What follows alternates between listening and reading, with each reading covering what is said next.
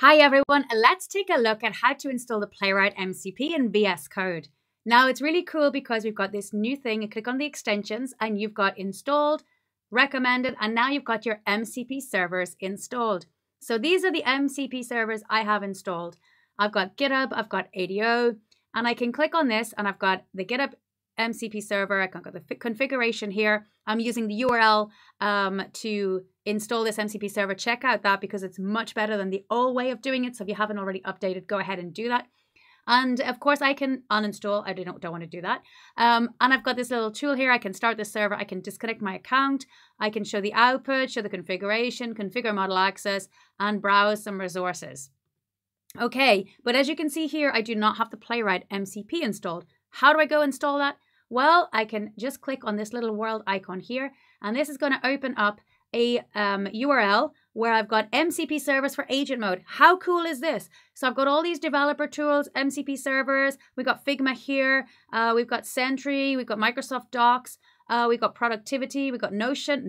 Wow. We've got Monday.com. We've got data analytics. We've got Neon. We've got Microsoft Clarity, Apify, Prisma, Postgres, Mongo. And we've got PayPal, Stripe. This is so cool. There's so many MCP servers here that I need to check out. But I want to install Playwright, and look, I've got an install Playwright button. I can just click on this button, and then do I trust this? Yes, I trust this website. And now I've got the MCP server for Playwright, and I just have to click the install button just to confirm. And now I've got it installed. There is my Playwright MCP server right inside my MCP servers installed section. And I can see the details. I can scroll down and read that if I wanted to. I can see the configuration, how it's configured. I can read the manifest, the npm package. And of course, I can just come along here and then I can start my server. So let's go ahead and do that. We'll start the server. And you can see I've discovered 25 tools. The server's running. Let's close that. And let's go ahead and see it in action. So I'll go and open the chat. And I can make sure I've got agent mode on, and let's use voice, and I'll say, go to debbie.codes and open the videos page. Okay, not giving it much instructions here, but I'm just, oh my gosh, sorry, your request failed. Oh, isn't it really annoying when this happens? But look, the message is actually really clear. It says the request ID, blah, blah, blah, but the reason the tool limit exceeded, click configure tools in the chat, input to disable 7 tools and retry. So let's go ahead and do that. We could literally click on this and then you can see I have 123 tools selected. Way too many tools. So I don't need the built-in ones. I could click that because I just want to open my repo and I can scroll down to the other ones. For example, I've got the GitHub one. I don't need the GitHub one right now. Now I've got 26 selected. That's fine for now. And I could click try again. That's one way of doing it, right? We'll go try again and I'll just show you that that works. So I'll help you navigate to the videos page, running, Playwright, navigate, etc. And it's open that up on another page. And we pull that across and there we go. There it's navigated to the debbie.codes videos page. Great.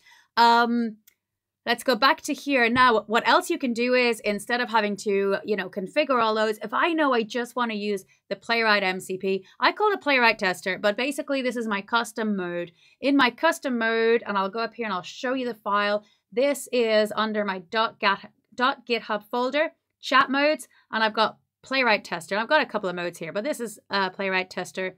And I've given it the tools that I want it to use. And then I've given it some core responsibilities. I want to explore the website, text improvements, test generation, test execution, documentation.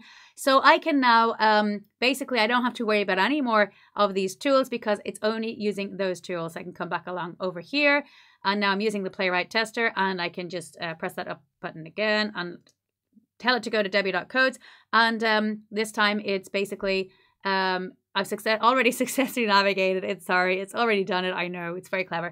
But it's already successfully navigated and the video page shows the main features, the topic filtering, the well-organized sections. So it's already done all the work that I needed because I have that in there, those instructions for it to do. So that's really cool. The current content section is the recent videos, the conference talks, the live streams, and the browse by topic. So go ahead and check out my videos page for more videos. But definitely check that out, custom mode. And if you haven't already got the Playwright MCP installed, literally go along to extensions and click on that world icon, browse the MCP servers and go and install the ones that you want to install. And then if you don't want to configure the tools, if you're getting that message, you know, just uncheck and check those ones. And look at this, the selected tools are configured by the Playwright tester chat mode. Changes to the tools will be applied to the mode as well. And that's it. So make sure you check out all these really cool MCP servers for agent mode and quick install, super simple. I need to install a Figma one. Definitely going to do that. See you in the next video.